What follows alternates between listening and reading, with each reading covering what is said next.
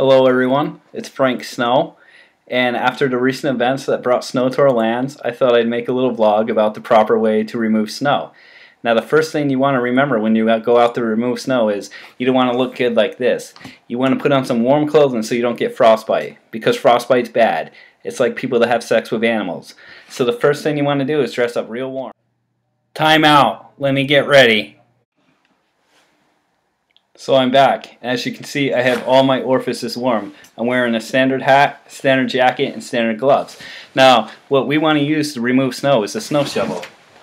This is your standard snow shovel. You can tell it's a snow shovel because it has a long wooden stick and a loop on the end to pick the snow up. Now, the first thing you want to remember is proper snow training. You do not want to lift from your back. If you lift from your back, you could become a cripple, and cripples can't play sports, drive cars, walk up steps, and they usually die. So here's a wrong way to do it.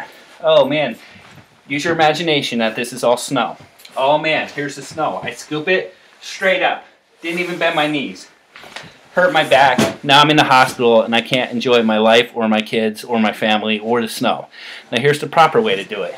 Take the snow, arch your back, scoop, release, scoop, release, scoop and release, scoop and release, scoop and release. And as you can see from our imaginary snow, it's now clear. So now I can walk there properly without slipping. Now here's another front view.